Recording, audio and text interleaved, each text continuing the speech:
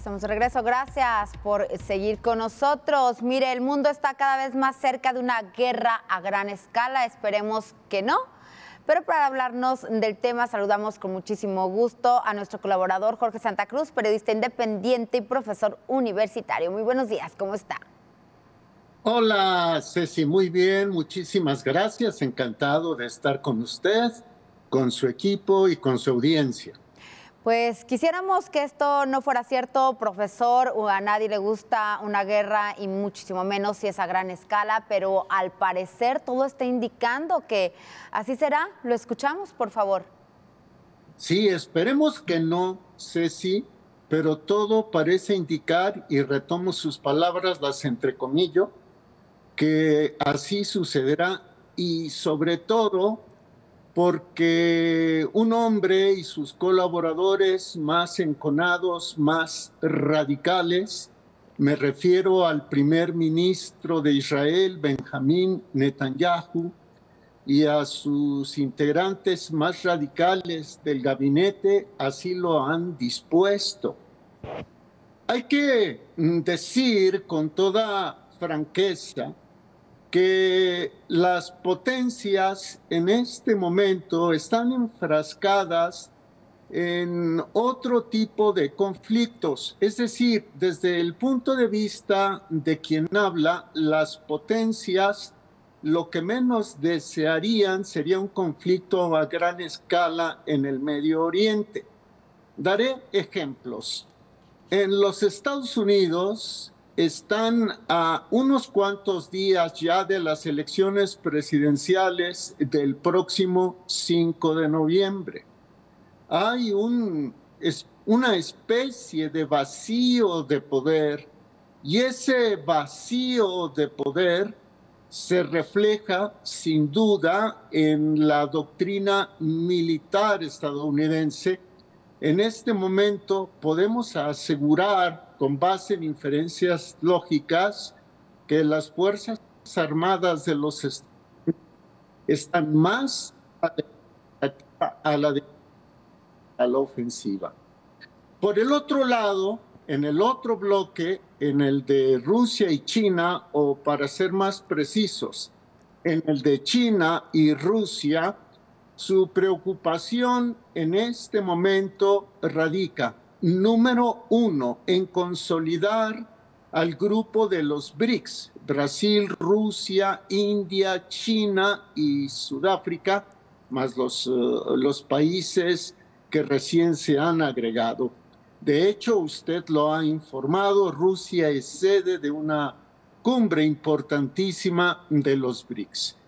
También a Rusia le interesa mantener las posiciones que ha obtenido en Ucrania.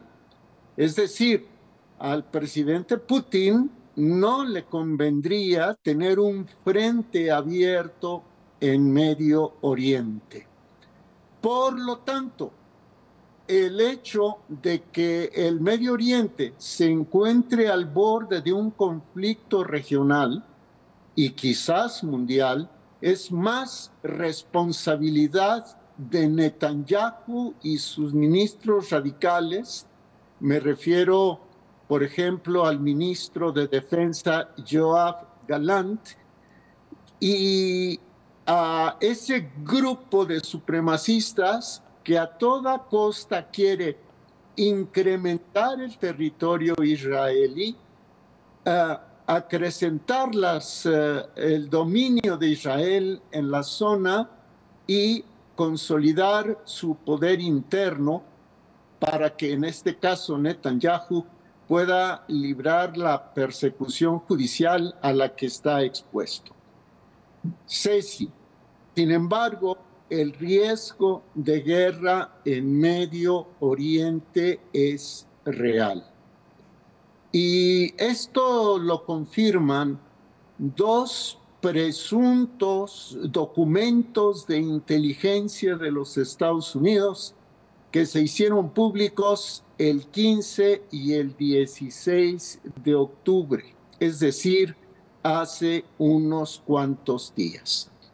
En el documento del 15 de octubre atribuido presuntamente a la Agencia de Inteligencia Geoespacial de los Estados Unidos, Israel lleva a cabo el traslado de materiales de guerra para un eventual conflicto bélico con Irán.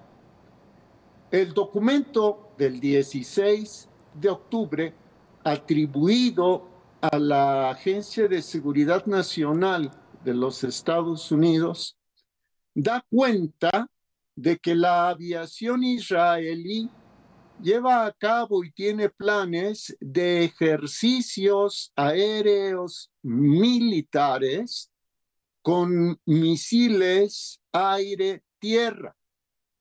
En uno de los documentos se menciona o se insinúa además que Israel posee armamento nuclear. Israel nunca ha dicho que sí, Israel nunca ha dicho que no.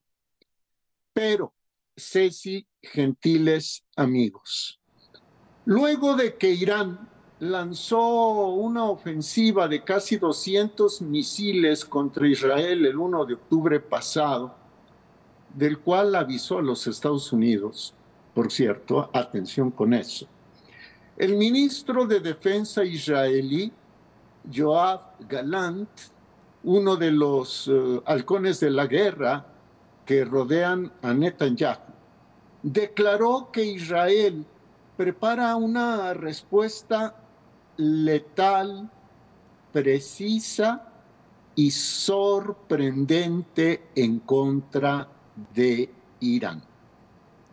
Gallant no mencionó nada de armamento nuclear.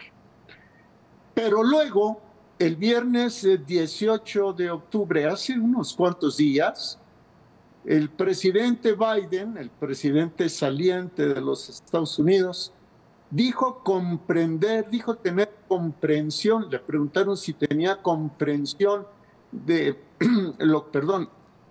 lo que está preparando Israel y dijo literalmente que sí.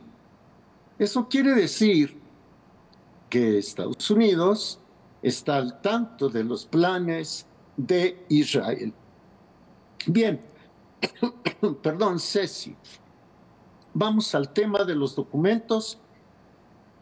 Una de dos, o esos documentos filtrados son falsos, pero de todos modos se utilizan dentro de una fase de guerra de propaganda, o bien los documentos mencionados por tu servidor son verdaderos y de ser verdaderos confirman que Israel está preparando un ataque contra Irán.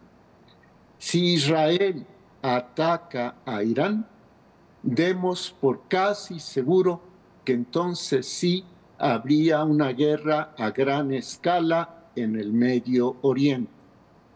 Pero vamos con los aliados de unos y otros. Con Irán, los aliados son, y los menciono, Rusia, la India y China. Y India y China, por cierto, acaban de solucionar un problema fronterizo hace pocas horas. Y los aliados de Israel son Estados Unidos, Reino Unido, Francia, Alemania, Canadá, etc. Entonces, si se diera una guerra caliente en el Medio Oriente, quizás veríamos ramificaciones con los aliados, con las superpotencias que están con uno y con otro. Ahora, hay otra probabilidad, Ceci, que no sea la guerra, pero que con esta cortina de humo, Israel pretenda, bueno, si es que es una cortina de humo, si esto se trata de una cortina de humo por parte de Israel, el objetivo de esta presumible cortina de humo sería la de desviar la atención sobre el genocidio cometido por Israel en Gaza, donde ya el número de muertos llega casi a personas muertas a 50,000, 17,000 de las cuales son niños. Beneficiados si hubiera una guerra, y con esto su servidor concluye máximo en 1 minuto. Beneficiados de una guerra en Medio Oriente, Benjamín Netanyahu, el gabinete supremacista de Netanyahu, el complejo militar industrial de los Estados Unidos y, por supuesto, las petroleras occidentales, porque si se desestabiliza el Medio Oriente y los occidentales inciden en la entrada y salida, sobre todo la exportación de crudo por el Golfo Pérsico, los precios del petróleo pueden irse a $100 o más. Perjudicados los ayatolás de Irán, porque quizás perderían sus privilegios. Obviamente, el pueblo de Irán, el pueblo de Gaza, el pueblo de Cisjordania, el pueblo del sur del Líbano, parte del pueblo de Siria. Por lo que todo está en que Netanyahu mantenga sus planes de desatar una guerra a gran escala o logre ser contenido por los moderados de su país y los moderados de las potencias aliadas que tienen. Concluyo, ya países importantes del Medio Oriente como Arabia Saudita, como los Emiratos Árabes Unidos y como Qatar han pedido que Israel detenga cualquier tipo de ofensiva contra Irán. La situación está muy grave, Ceci. Así es, profesor. Ayer lo decíamos y lo pasábamos en este espacio, pues hay diversos países que piden alto el fuego, que piden que lleguen a acuerdos. Sin embargo, Israel dice que muchas gracias por los consejos, pero que ellos continúan con esta ofensiva y como lo hemos visto también siempre los que menos tienen son los más perjudicados. Y pues bueno, es sorprendente, profesor, no sé si esté de acuerdo conmigo, que los medios de comunicación pues mueven o dejan de poner y de apuntar a Israel y específicamente a Benjamín Netanyahu como el que podría ser el autor de una escalada a un conflicto a nivel internacional. Sin embargo, nos presentan a Vladimir Putin, presidente de Rusia, como el que va a ser el que estalle una guerra mundial. Su servidor, que es crítico de Putin, aquí lo ha externado. Su servidor considera que Putin no tiene interés en eso. No le convendría un segundo frente. Le conviene quedarse con lo que ya tiene en Ucrania y dejar las cosas como están.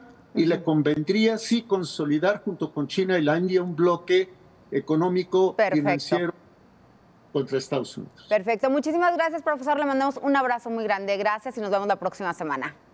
Hasta muy pronto, Ceci. Gracias. Muchas gracias al profesor Jorge Santa Cruz.